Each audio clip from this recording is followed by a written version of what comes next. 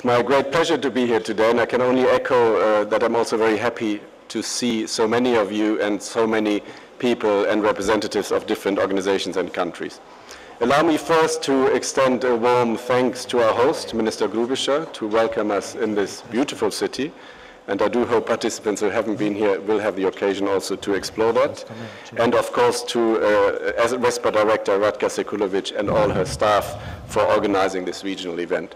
This is the first time this is happening in Bosnia and Herzegovina, and we're very pleased to see that this ministerial conference is taking place. As you know, it's no secret to you that the EU has a strong belief in regional cooperation, as it contributes to a sustained long-term response to all the challenges, or many of the challenges, in the Western Balkans. Following the Commission's Western Balkan strategy released in February this year, and also Commission President Juncker's visit in the whole region, the summit in Sofia on the 17th of May reaffirmed the European perspective for the whole region.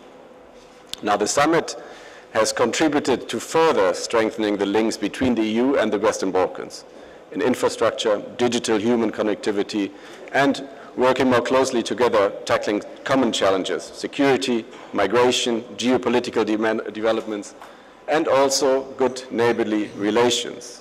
And good neighborly relations are also founded on meetings like this, as you create links, as you strengthen networks, etc. Strong governance, good governance, and effective public administration is the topic for the following 2 days.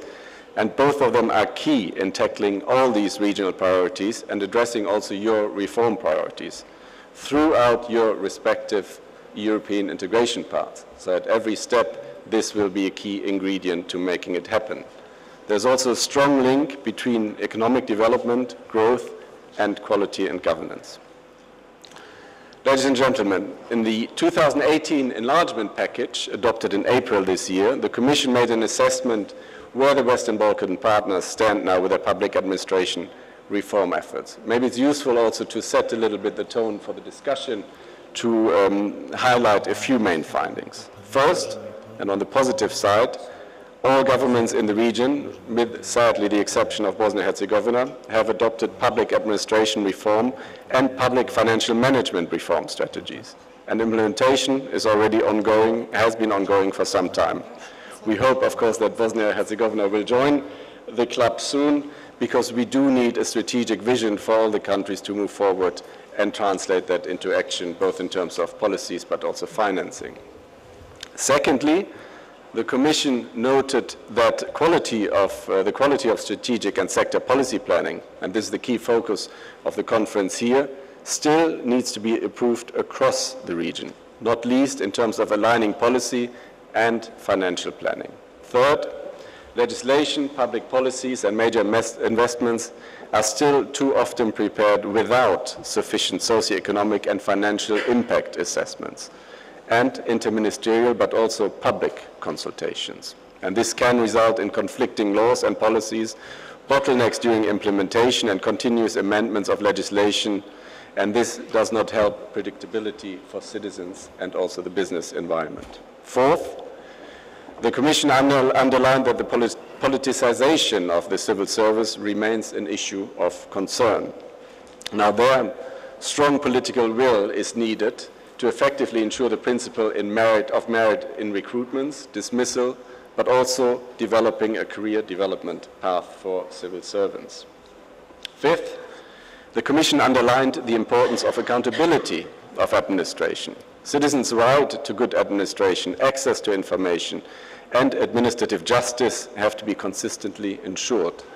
In this context, of course, you will need a strong and performing public administration as you implement the acquis, as you move closer towards EU accession. But you will also need a strong public administration to deliver services citizens pay for by their taxes. So the service delivery is also a crucial element. Finally, the Commission noted the strong emphasis across the region on improving the service delivery to citizens and businesses, as was just said. Now there, just by way of example, the introduction of e-government services remains a priority, and is also a key factor for transparency, speed, and also consistency in delivering those public services.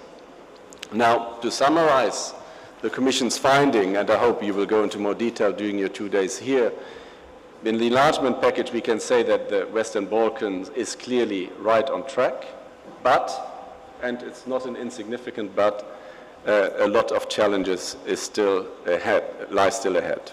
It's clear that our fundamentals first approach will only deliver the desired results if countries are seriously committed to a comprehensive, ambitious, and a credible agenda of domestic reforms. And this will require continuous political commitment, strong interinstitutional coordination, and also increased transparency and engagement of external stakeholders. And this will all be needed to keep you right on track. Ladies and gentlemen, I'm also very pleased to see represented today and tomorrow representatives of the key center of governments, institutions in this region, ministries of public administration where they exist, prime ministers' offices, ministries of finance, and institutions in charge of European integration across the region. As was just said, we also rely on you and the coordination with one another and also the fruitful exchange across borders to make the EU enlargement happen and ensure that Western Balkan governments' policies are going to deliver what they promise. Now, to intensify this work you're doing on public governments, demonstrate the strong commitment among the Western Balkan countries to the European values and principles. With that in mind, I look forward to a constructive 2 days. I look forward to a good discussion and wish you good luck and all the best for the next 2 days. Thank you very much.